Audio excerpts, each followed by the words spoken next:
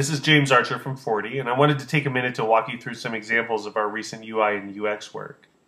A typical UI UX project usually starts with the client, who takes some time beforehand to put together some technical or functional specs describing what they want built. The client will then take those functional specs and bring them to a UI UX designer, who will then create wireframes to explain how to best put those functions together into an interface that's efficient and easy for the user. And that then gets translated into the actual design of the interface.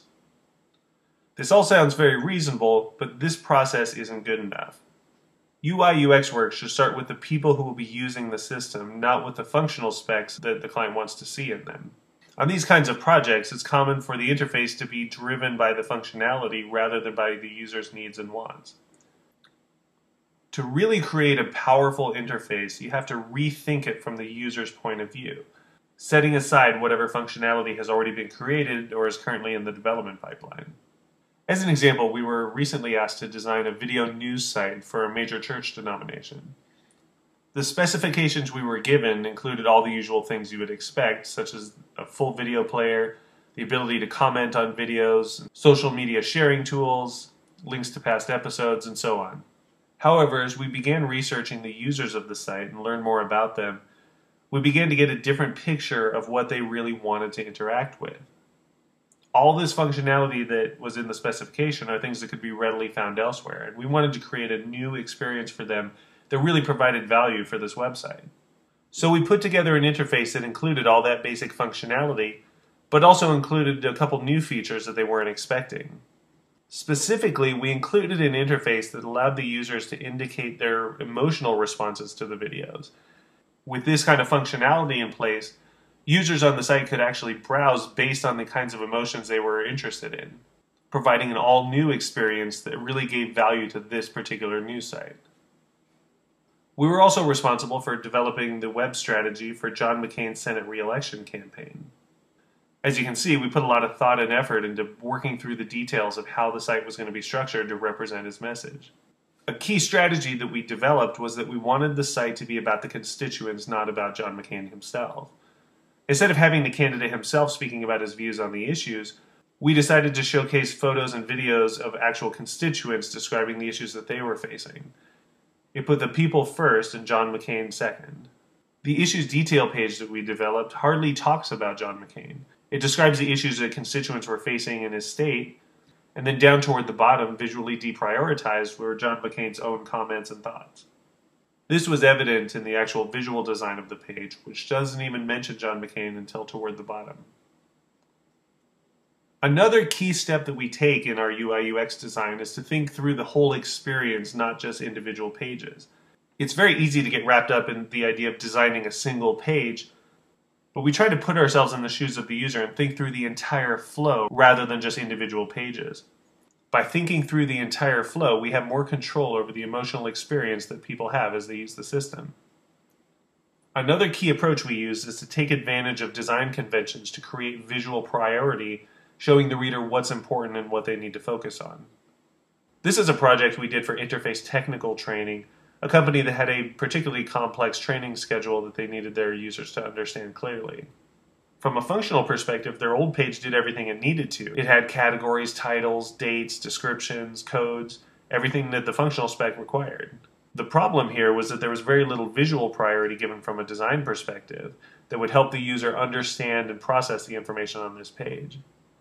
We completely redesigned it using color, typography, and other design conventions to create a very clear and simple visual priority. The information is now much easier to process, and students experience much less frustration trying to register for classes. Beyond organizing the content that's already there, we also look for opportunities to streamline and simplify the interface. We're currently doing UI UX work for a project called My Security Hub, which enables residential and commercial security companies to provide a self-service web portal for their customers. One of the issues that we were facing was that a single customer can have multiple properties. The original idea was to add another field to the login form so that after they entered their login and password, they would also be asked to indicate which property they wanted to load. Because the majority of users only have a single property, however, our concern was that this would add unnecessary confusion and additional steps for users. So instead, we work with a developer to build a system that only prompts users who have multiple properties to select one. For users with single properties, it simply stays out of the way. They never even know that functionality exists. Whenever possible, we try and reduce the amount of confusion and the number of steps that users have to go through to accomplish their goals. One aspect of UI/UX design that's often neglected is the idea of embedding the brand into the design. The interfaces don't always tie back to the overall philosophies and approaches of the brand. At 4D, we believe every customer touchpoint should derive from the foundation of the brand, and so even our UI/UX design is based on those philosophies. This website is pretty typical of what off-site airport parking company websites look like.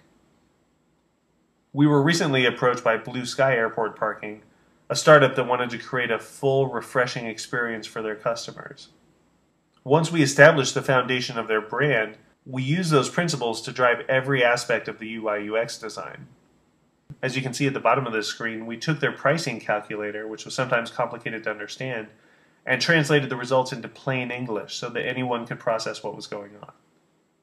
It took a fair amount of effort and wasn't included in the original functional spec, but it was necessary to ensure that the UI/UX of the website was consistent with the brand. Perhaps one of the most distinctive features of our UI/UX design process is the emphasis that we give to the verbal side of the project. We believe it's truly important to design with words, not just with pictures. Jacob Bromwell, founded in 1819, is one of the oldest companies in the United States. So for this redesign we did of their e-commerce site, we included little verbal cues that reminded people of their authentic, rustic, pioneer heritage. On the Blue Sky Airport parking site we talked about before, we focused on more than just getting people through the process. We also took great care with the language that we used to ensure that we were setting a clear emotional tone as they browsed the site. While we can't show you examples of some of our more prominent projects, we have done UI/UX work for some fairly prominent clients, including Microsoft, Motorola, and Monster.com. We've also done work for the Arizona Republic, and Digital Realty, which is the largest provider of wholesale data centers in the world. These companies and many others came to us specifically for our expertise in UI/UX design. So why should you hire 4D for this kind of work? We see the big picture. We look beyond the functional specs. We look beyond what you're asking us for. And we work on solving the underlying issues that most people don't see. We put humans before functional specs. Our priority is to put ourselves in the shoes of the users of the system to make sure that we understand where they're coming from and what they need. Our focus goes beyond just efficiency and usability to include crafting a specific, compelling emotional experience for the users. In many cases, our clients have told us that we've solved problems that they didn't even realize they had. Our approach to thinking through whole systems enables us to find patterns and trends that other people miss. Even clients that come to us with wireframes already done usually wind up going back to the drawing board after we point out issues they hadn't thought of. And perhaps most importantly, we take this work seriously. We're passionate about what we do, and we consider this our craft. We're self-motivated to get these things right. We're not trying to win awards or impress clients. We're trying to do right by the users of the systems we're designing. If they're happy, we're happy. So that's a quick overview of UI/UX design at 4D. We'd love an opportunity to work with you, and if you have any questions, please let us know. Thanks.